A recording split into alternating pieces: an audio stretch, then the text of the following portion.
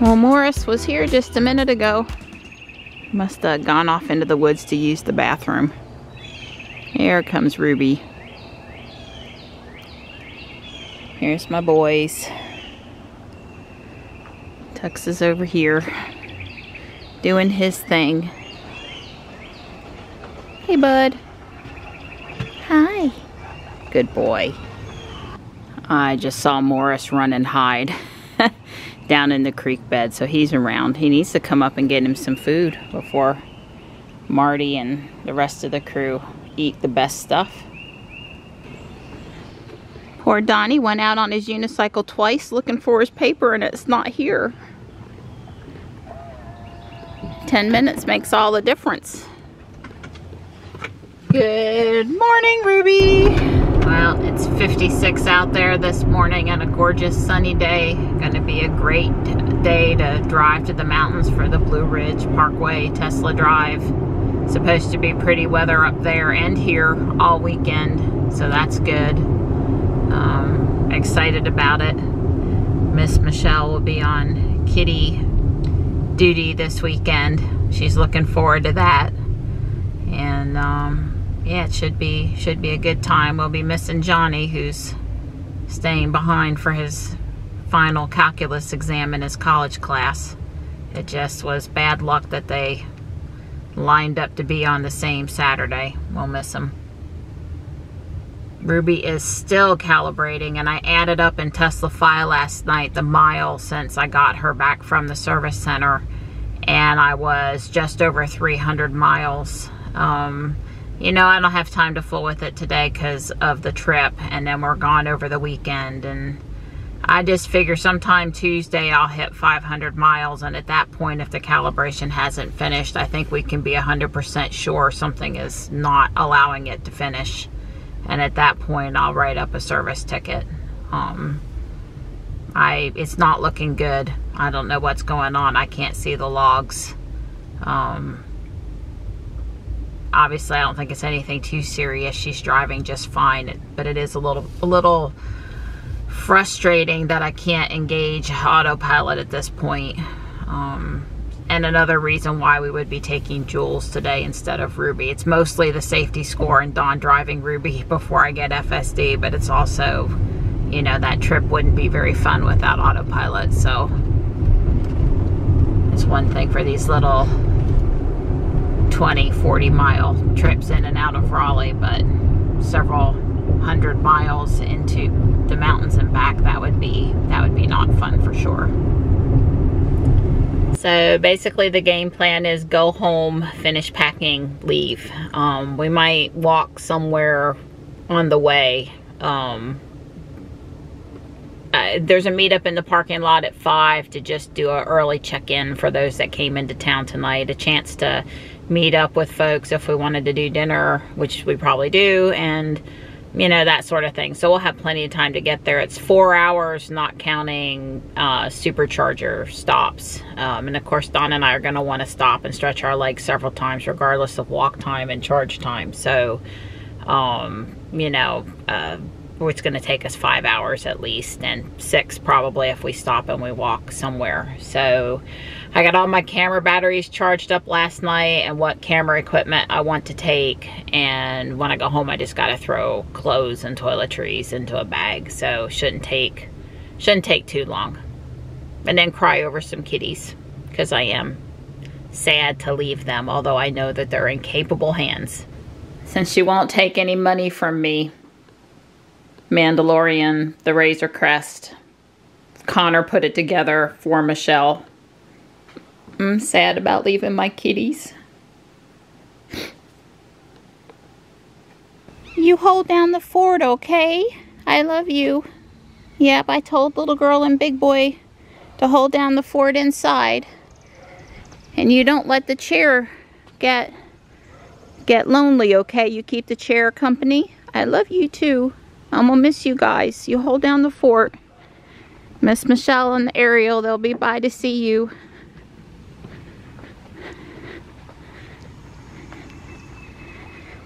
And we're off. Pretty much. So we put in the Asheville outlets. That's on Brevard Road, I think. Yeah, Brevard Road. And it's telling us we need to stop in Hickory and charge for 15 minutes. We knew we would need to make at least one stop. And we'll probably stop in Colfax or one of the other chargers. Let me just bring up the charging network. And it's Colfax number 7. That's Kernersville.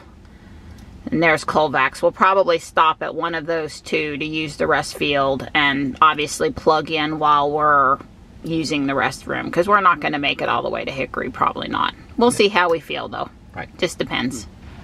So how many miles did we get at 100%? 276. Okay. And she had put up a message that you're not going to have any regen.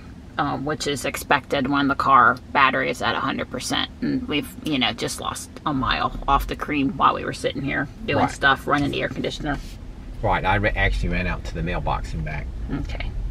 I see Stripey was over there by the van. Is nobody coming this way? This is that stop sign that's a mile from the intersection. Yeah. Literally, it's 30 feet. Oh, easy. Yeah, it's a long ways. That's the convenience store there on the right. Yeah, Dawn's driving full self-driving, or excuse me, Jules is already alerted one time while I was deep in thought on my phone and scared me to death. She alerted herself, I think, because she went over the line. Yeah, I think so. This is all her. Yeah. We're going out the back way, sort of past Sharon Harris and the lake, and heading, you know, going to take 421 up to Greensboro. That is the preferred method from our house versus 55 up to 40 over. That takes longer. All right, Donnie, I'm already, oh God, that is the 4th truck or dump truck that's come over the line in the last, what, 3 miles? Oh, yes. I'm ready to go punch somebody now. They have scared me to death.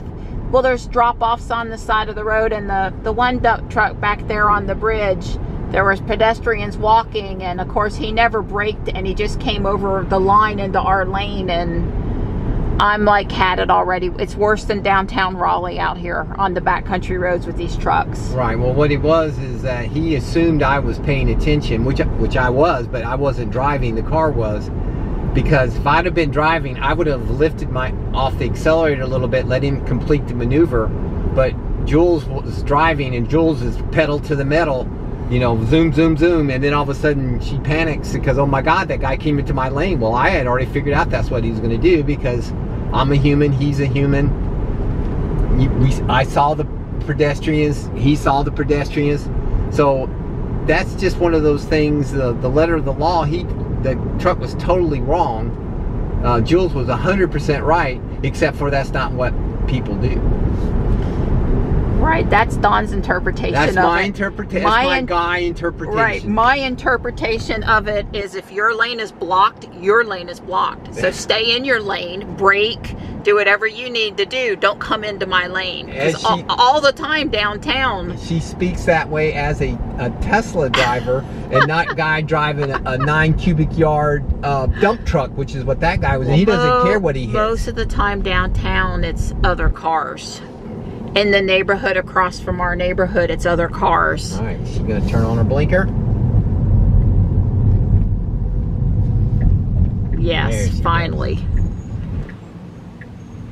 Well, that was the least amount of fun I've had on that pretty backcountry road ever in the history of us taking the backcountry road to go to Greensboro or anywhere. That was not fun. And it really was nothing to do with Jules, who is taking the turn here, sort of. Not like Dawn would take the turn. So there's a picture of the consumption chart. It says we're going to get to Hickory at 24%, but of course, you know, maybe we'll just go to Hickory. It just depends. But we'll just make a note of what it is and we can compare later. Maybe if we actually stay that route. We wanted to put in the stop for the Colfax supercharger, so I typed in Colfax and then I typed out supercharger, and it knew I wanted charging but only nearby but not Colfax, so that was sort of frustrating. I'm going to try to add a stop again, and this time I'm going to put Colfax Sheets. I don't know if it'll like it in that order either. Yeah, Sheet, Sandy Ridge Road, Colfax. But it would have been nice if, and it doesn't know we're actually going to charge there, I guess. Right, it doesn't know. It doesn't know, so it'll have to, but it did add that. So it's like an hour between Colfax and Hickory. So like we said, we knew gonna need to do a coffee exchange and an iced tea grab. And now let's look back at the energy chart, which is still, I'm guessing that's not Hickory anymore. Guess time will tell. How many miles is this? It's like 75. It's in 15-mile increments. That would be the Colfax. Yeah, more like 70, because this isn't a full square. Yeah, that would be Colfax. Okay. Look, I think you should be able to, when you plot a trip and you hit the supercharger, you should be able to add a supercharger. Stop, because I appreciate that Hickory is the absolute ideal place to do minimum amount of charging, make the trip as fast as possible, shortest amount of time. Hickory is it. But my bladder can't handle that. I'm going to have to stop and pee before we get to Hickory. So I would appreciate it being able to say, I want to change just a little bit to this one right here. I get it. That's making the trip less efficient, but I can't make it all the way to Hickory, or if I can, I'm going to be very uncomfortable. It's going to be a miserable trip. And we're just trying to have fun out here. We're well ahead of schedule for the 5 p.m. check-in, and yeah. There's that rest stop that has all of the renewable stuff, and I think there's a little trail there, and we had talked about actually doing a little walk or something. Yep. Yeah, something on the way in if we see something of interest. You know, we're basically vacationing, not trying to get from point A to point B. Right. You know. Yeah, I agree. Yeah. So, you know, we haven't really mapped it out in intimate detail. We just use what navigation. Oh, so she's going to take us up through Pittsburgh. It's always a question if she's going to take us to 421 all the way or go through Pittsburgh. Yeah, go past the Jordan Lake Dam. Yeah. I was just doing some reading, and for people that have been stuck at 99% calibration for an extended period of time, the go-to recommendation by other users that seems to have worked is to just restart camera calibration. So, if I get home Monday from the school run and I still am not calibrated, because I'm not going to do it at 6:30 in the morning, I will I'll try that. It's under service now. Back in the day you couldn't calibrate your own cameras, but now you can. We're here in Siler City, but we don't need the supercharger yet. And that one's sort of like in a Food Lion parking lot. Restrooms are not straightforward. There is plenty of restrooms during the day, but it's not straightforward. You'd have to walk just a little. Right.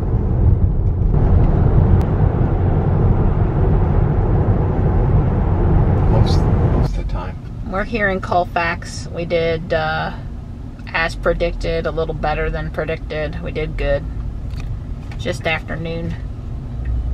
12:11. Wow, it got busy while we were in there. There were like 3, maybe 4. That supercharging tip screen is new. We're at 51 kilowatts, so we're not getting a particularly fast charge. Of course, our state of charge is not super low either. Yeah, you can just barely see it. The font is so small on the speed now. And if you get rid of the tip screen. Well, one time a minute ago it was down here. It keeps on, it's like got 3 different charging screens. So what is it doing? We're at 51 kilowatts. Okay, so we should probably just go. We got 212 miles of range. It's added 33 miles while we went to the bathroom. So we're at 50, so we're slow. We're under 70 kilowatts. Yeah, okay. Well, we're just gonna go. We're good. Oh, we got plenty. Yeah, so where's hit stop? I just, you used to have a stop. You don't have to hit stop. I know, but yeah, I agree. So it's still telling us, it'll come back in a second. Come on, Christmas. Yes, the charge port is open, I know.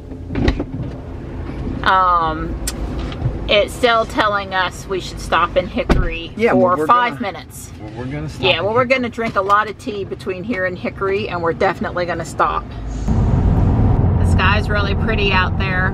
We, you know, weren't at Colfax any longer than it took us to go inside, use the restroom, and get something to drink. And it was really busy at the Sheets and all around that exchange at the interstate there. So while it was super close to the interstate and no wasted driving time, it was not our favorite stop during a busy time of the day or a busy day of the week.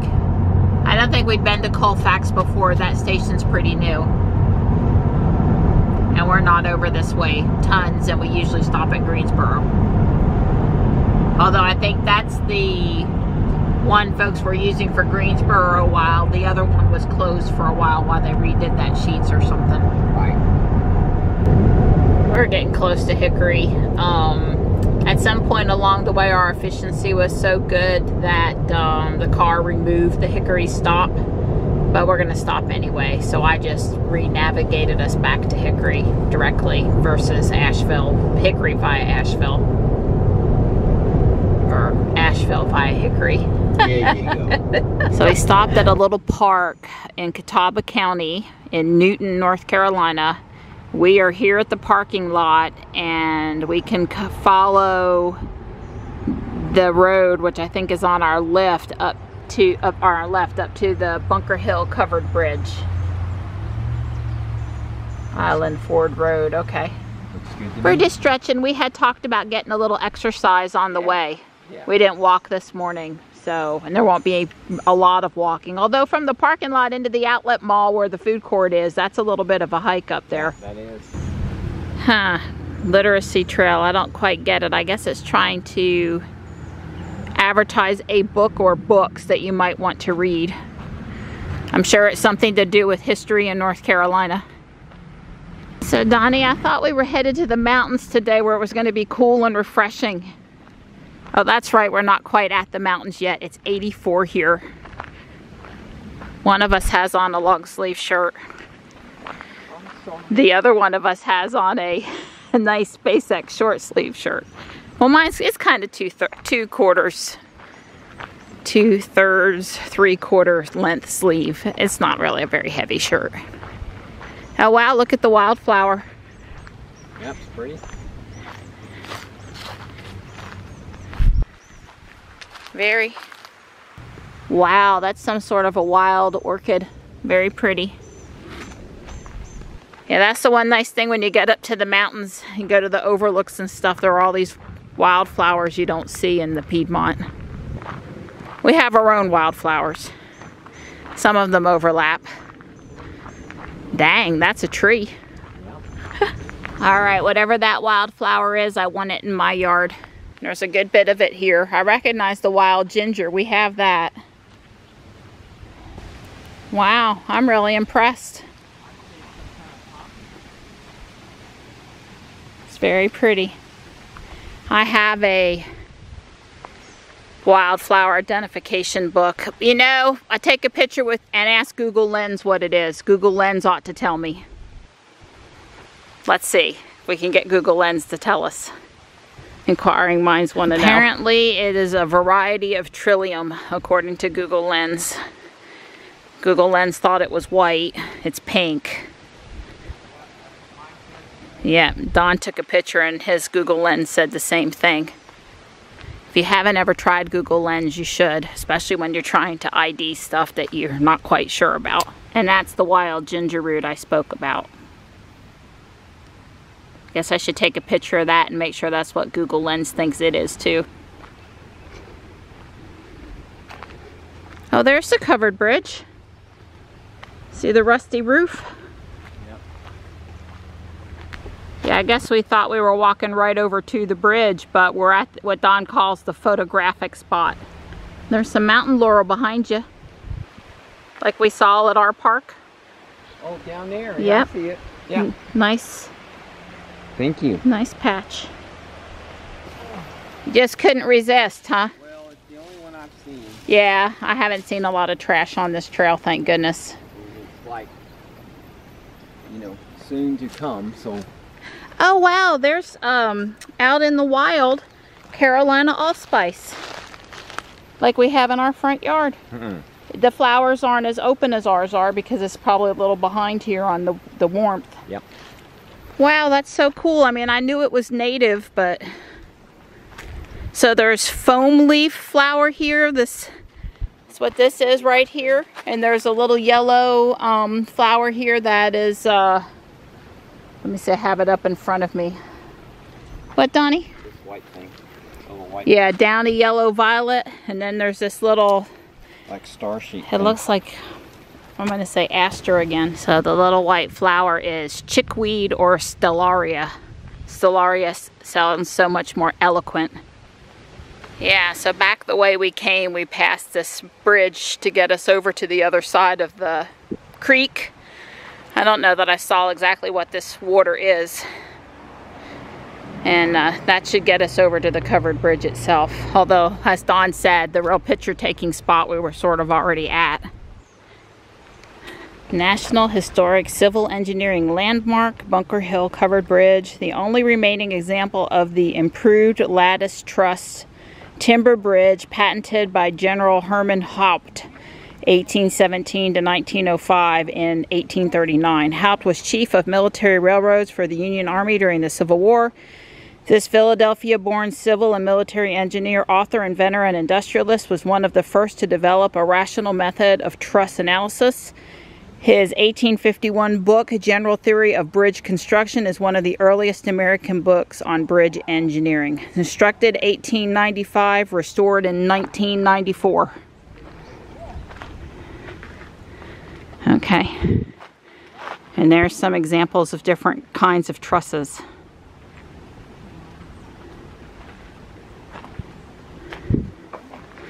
Well, isn't that really cool that they restored it? Yeah. Well, you sure? There's not many of them left. So part of this was restoration actually after the war. Very neat. Yeah, Don took my heavy purse off my shoulder. Thank you, Donnie. Got to carry the world in there, you know. Right. So the thing said they make it shaped like a barn so the animals wouldn't get scared. They're used to going into things that look like barns. So that's part of the reason why they were look the way they do. They are watching, it says under the graffiti here. The whole bridge has graffiti, which is a little sad. But hey, at least they didn't take a sledgehammer to it or light it on fire. So what do you call it when they use the wooden dowels to connect the pieces of wood together? I think they call them pegs. Pegs, yeah, okay. Well, if JB's watching and we're wrong, he'll inform us. There's mortises and tendons too involved, but I think that's just, those are simple just pegs. I don't think they have any. This was where it comes through there or something. Yeah. Was that the other part you were talking about? Yeah. That's interesting. So they drive the peg in there, and then they drive a wedge into the peg to spread the peg, and that makes that like super tight. Gotcha. All right, so you're not wrong to call it a wooden pin, but it's also called a trunnel. Yeah. It says we're on the Carolina Thread Trail. This goes around to viewing spots of the other side of the bridge, so I figured since we're here. That's my assumption. Totally different lighting, cool rock formation. It's really pretty right now with the light green colored leaves. Very nice. So yeah, definitely worth coming down the other side. Yeah, look at the way they've shored up that. Yeah, it's very pretty. To try to keep the river from washing taking it away. Yeah. to make the car. We're stopping in at the Catawba Creamery. I want to go play in the water. Yeah, go for it. Wow. They let people get close over here. Oh, and there's the water wheel. I'll have to walk a little farther so I can actually see it. So there's where you go down. I'm not really going to go down. I have on Crocs. I don't have on my climbing shoes. Although I have them with me. Because we're going to hike tomorrow morning. Impressive. Well, I know for a fact how slippery the rocks at Yates Mill are with the moss on them. Oh yeah, Carolina Thread Trail again, and we're 3 or 4 miles away from the other location. Yeah, easily. Yeah. All right, I can't just look at it. I gotta go down it. It reminds me of the fountain at the NC State Fairgrounds. The general store is that white building behind Don, and you can go in the mill building, but we haven't done it yet. We're gonna take the 0.85, just shy of a mile trail around the pond. The George Huffman House, 1820. Yeah, there are several properties on the mill property here. Yeah, I've got my hair down so it feels like a sauna out here at 84 degrees. Let me tell you, I'm ready to put my hair up. I don't know what I was thinking. Donnie's heart did a little pitter patter. Yeah, my foot went into a hole and I fell. Wasn't my fault. It wasn't lack of balance or being clumsy or nothing. It was a hidden hole in the ground, and I simply... The grass is really tall. Yeah, I had just made a comment about they need to mow the trail if this is where people are supposed to walk, and right about then, plop. Good thing is my ankle doesn't feel sprained, and my left knee took all the weight, but it's not bad. I don't think I've got any cuts or anything. My blue jeans look okay. My camera equipment's not hurt. And there's some of your flowers. Yeah, that's one of those deciduous azaleas. You know, that's what that was back at the other park too. I misspoke when I said it was the mountain laurel. It was azalea like this. I sure hope we can get some of it going. Yeah. I guess right now technically we only have one piece of it, but I told Don I have to add 2 azaleas to the yard per year. I like to buy them in colored pairs, but not all the same color. This is much better, a trail that's in the woods. And all of the lily pads out there on the pond. That's a lot of lily pads. Yeah. A little bit different than the kind that are in Yates Mill Pond. Yates Mill, they're kind of round. That is more of a heart shape. More of the dogwood. On the boardwalk to get us back to the other side. This frog's jumping in off to the side. Plop, plop, plop. I want it in my yard. Don pointed out that there's a beaver dam there. I agree. We may have read the sign wrong. I think we were supposed to add a couple sections together because we've gone more than 0.85 miles. Yeah. I'd say we're up to 1.5 miles. Not that I wouldn't do it all over again. It was a really nice walk. Well, we ain't done yet, sweetheart. Don't talk like that. I'd better be able to see the pond at the top of this hill. Well, I think this is where we go. The pond, that's the pond there. You do? No, it's been on okay. Just don't touch those leaves there. That's poison ivy. Nice and shiny. Yeah, that I'd be dead if I touched that. Well, we're kind of hitting ourselves in the head for not starting our workout before we started this walk because we really don't know how far we've gone. Maybe Don's Google Fit. He'll be able to see the whole trail. It'll let him add on the other part of the walk or something. Because since we started it a little bit ago, we've gone 1/3 of a mile. Oh, is that all? That's that apple calculation. The mill's basically straight across where that white building is. So we've got a little more walking to do around this edge of the pond. Don thinks we missed a crossover. Well, I think it's gone. Yep, and so we walk the outer pond trail instead of the inner pond trail. There's some people coming with their dog on the other side of the trail. Should we warn them how far it really is? I don't really want to know. But it says that blue is... This is the road, Balls Creek. That's where we crossed. Well, that blue, they lied. Murray's Mill Pond. Yeah, Murray's Mill Pond Trail, 0.85 miles. No. In their dreams. Well, the Carolina Thread Trail distance is 1 mile. Right. From here to there is probably a mile, and then a 0.85 is the rest of it or something. Yeah, maybe. I don't know. Let's see. From where we turned it on, which was past halfway, I've got 0.68 miles. So. I can't read my sunglasses on. Well, I would do it all over again. But that done wore me out for the afternoon. Got her exercise. Yeah, it's a good thing I had a little bit of extra sugar before we went on that walk. It's the heat that's got me. Yeah, if it was 60 instead of 85, then I'd been okay. So they confirmed that it was just shy of 2 miles. Yeah. It felt like it was the full 3 miles that we normally walk at 85 degrees. We're not used to this heat. Yeah. Don got me some cold water. All right, we're in Hickory. And it's not full, so that's good. We don't need much. It's ramping up over here. 22, 35, 55, 75, 94, 110, 120, 142. Maxed out at 142. Yeah, well, this is only 150 kilowatt. Yeah, this is older supercharger. Yeah. It says we need 10 minutes. Yeah, well, at least to go to make it to the outlets at 5%. So we'll be here maybe, I don't know, a little bit. Oh no.